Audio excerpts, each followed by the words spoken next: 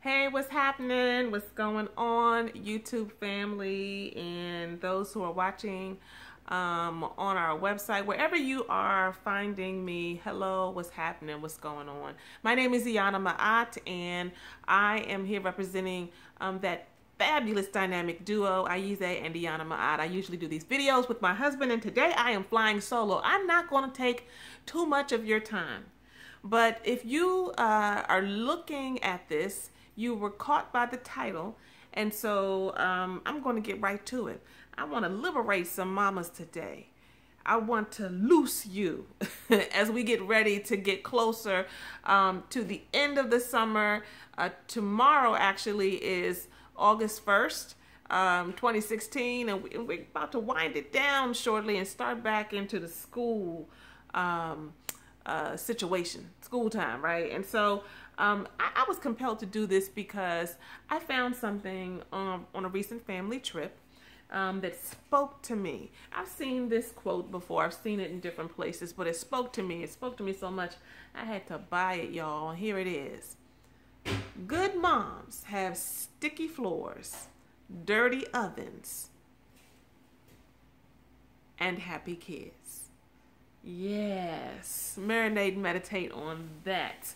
And so I saw that, and you know why I bought it, y'all? I bought it not because it was the first time I had seen it, not because, you know, it was so awesome in terms of how it looks. It's real plain and basic. I bought it because I wanted to have a way to remind myself in my physical space that I don't have to be perfect. I wanted to be able to put it in my kitchen somewhere so that I could remind myself that I'm not going to have everything all together all the time. I'm not going to have everything all together none of the time, if we really be real. And that it is okay. So the title of this is all about moms cutting themselves some slack. And I found an article, and I want to take just a few of these things, these themes from this, and I want to share this with you.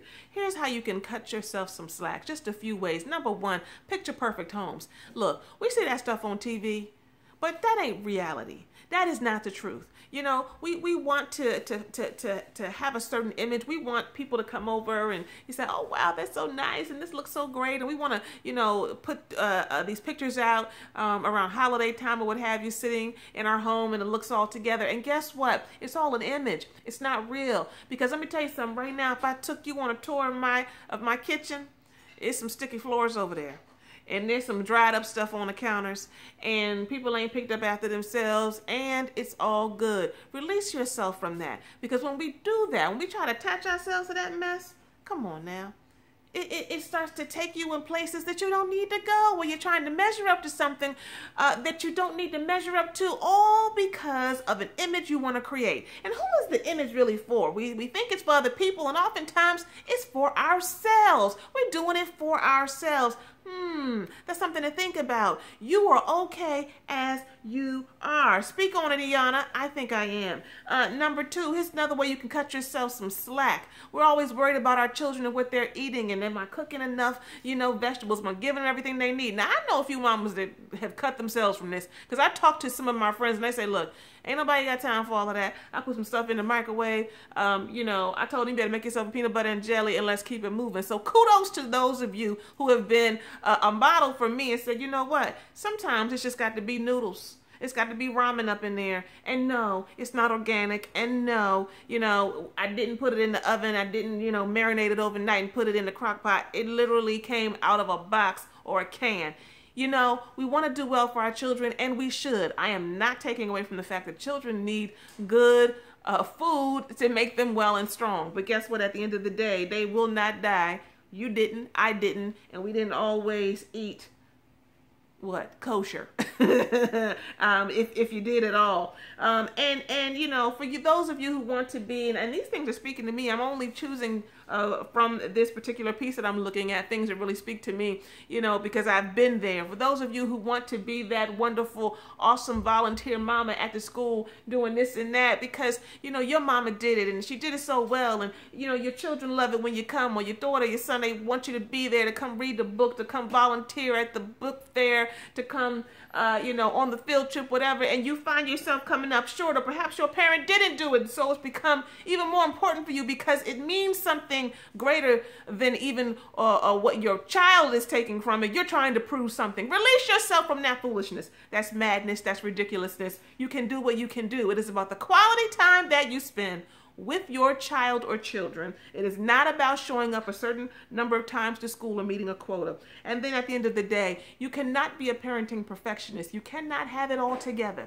You cannot be the mega mommy and have everything looking great. At the end of the day, your children benefit from seeing you vulnerable. Your children benefit from seeing you transparent. Your children benefit from hearing you say, you know, I wanted it to be like this, but I don't know how to do it. I can't figure it out. I'm just not good at this. I am enough anyway. Because when you do that, not only do you model for them that it is okay to just be as you are, but you model for them that if my mama, because of course you're all of that in a bag of chips to them, is as fabulous as she is, and yet she says she ain't perfect and she ain't got this together, but she knows she's all right, then maybe me, little old daughter or son, maybe I am perfect, whole, complete, and all right too.